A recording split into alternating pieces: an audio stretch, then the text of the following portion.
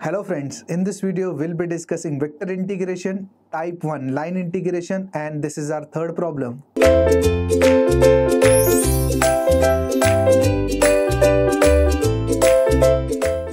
Welcome back friends.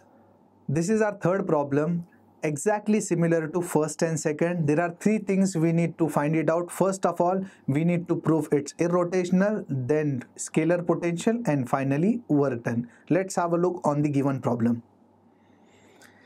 Here f bar is given and the same question, conservative scalar potential work done. The points are from 000 to -1, 2, pi. Here, if you are not comfortable with the derivative, you may find some difficulty because here u into v rule is applicable. Let me tell you, e raised to xy derivative, if you're finding with respect to x, then it is e raised to xy into, if it is with respect to x, going to multiply by y, and if I'm going to find with respect to y, e raised to xy will remain as it is into, with respect to y, I'm going to write it down x. And suppose if we want integration of e raised to xy with respect to x is e raised to xy upon y, and if it is with respect to y, then it is e raised to xy upon x. Remember these four things that will be required in the problem. In derivative, see here, with respect to x, what is constant? Y, you're going to multiply by y. Here we are differentiating with respect to y. X is constant, we're going to multiply by x, and in case of integration, that will be divide. Integration with respect to x, I'm going to divide by y. Integration with respect to y, I'm going to divide by x. This will be required. Let's move on and try to solve the problem. Let's start with the first, that is curl of f bar. We need to prove it is irrotational or conservative. Del cross f bar, which is equal to I, j, k. This is dou by dou x, dou by dou y, dou by dou z. Whatever with I, we go to write it down here, that is y e raised to xy cos z.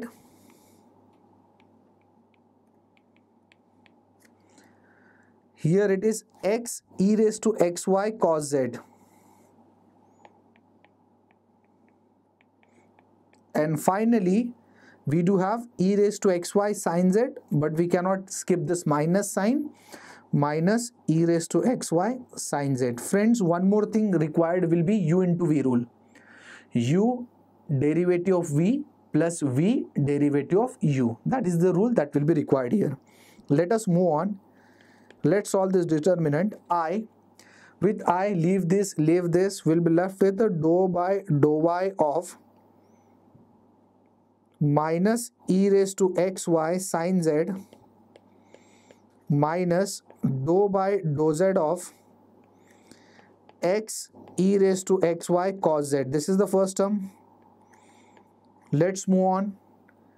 Minus j, with the minus j, it will be dou by dou x of minus e raised to xy sin z minus dou by dou z of y e raised to xy cos z, and finally plus k. With k, I'm going to leave this and this, that is dou by, this term I'll be left with dou by dou x of x e raised to xy cos z minus dou by dou y of y e raised to xy cos z. Let's find this derivative. Ultimately, the answer will be 0 for sure. Let's do it. Let us differentiate with respect to x. This is I. With respect to y, if I want to differentiate this, here minus sin z is constant. E raised to xy derivative with respect to y, as discussed, e raised to xy, in case of derivative you're going to multiply by constant, and in case of integration you're going to divide by constant. Here with respect to y I am differentiating, therefore I am going to multiply by x. This is the formula. Minus dou by dou z. In case of dou by dou z, x e raised to xy is constant and cos z derivative is minus sin z. Done with the first. Minus j. Let's move on. With respect to x, this minus sin z is constant. E raised to xy derivative is e raised to xy into multiply by constant. With respect to x I am differentiating, therefore it is y. Minus dou by dou z. With respect to z you differentiating. Y e raised to xy constant, cos z derivative is a minus sin z. Let's find it out the last. Plus k. Plus k dou by dou x. I'm going to differentiate with respect to x.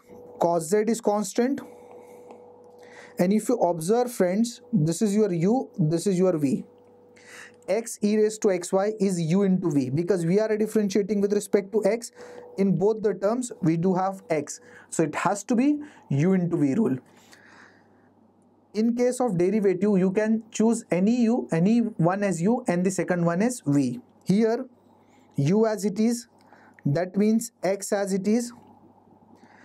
E raised to xy derivatives, e raised to xy into multiply by constant. We are differentiating with respect to x, y is constant, plus v as it is, that means e raised to xy as it is, x derivative is 1.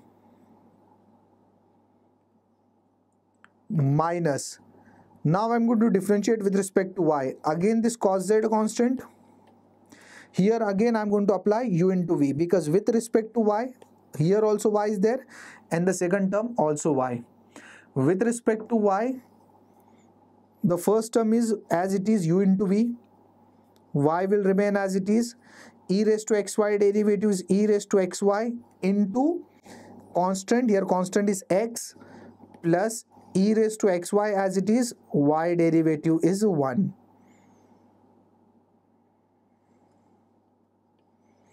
Let's simplify this. This is cancelled, this is cancelled. If you open the brackets, you will find that these two terms are also getting cancelled, which is equal to 0. Since curl of f bar is equal to 0, therefore vector is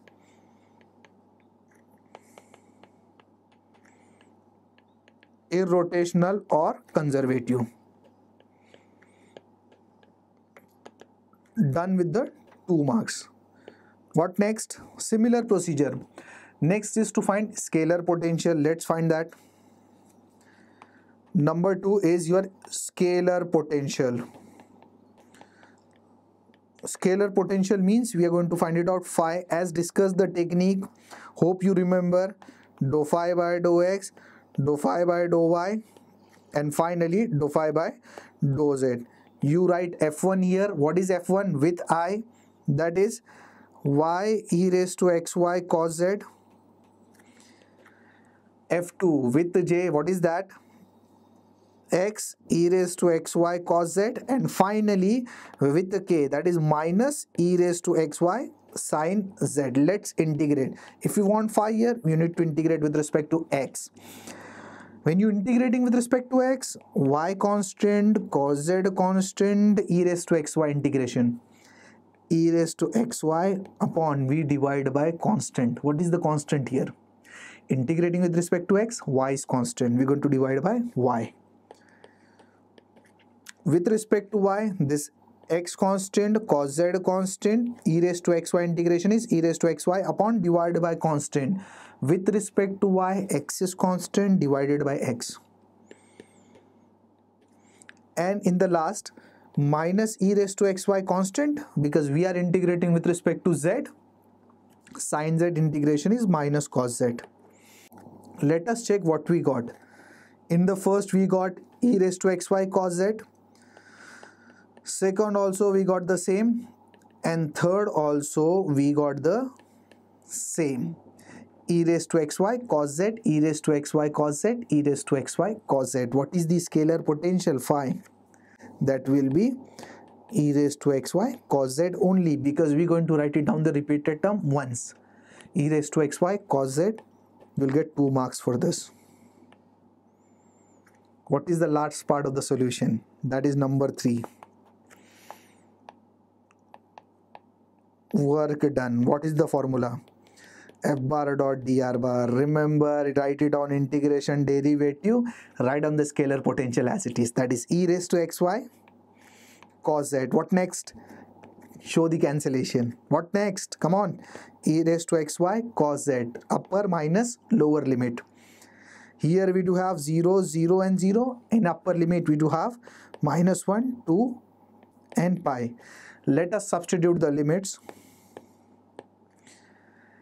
In upper limit I am going to replace x with minus 1, y with 2 and z with pi.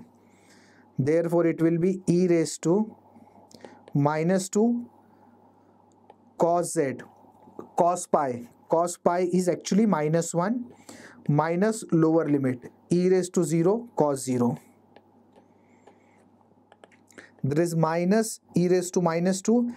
E raised to 0 is 1. Cos 0 is also 1. This is the required answer. You will get 2 marks for this.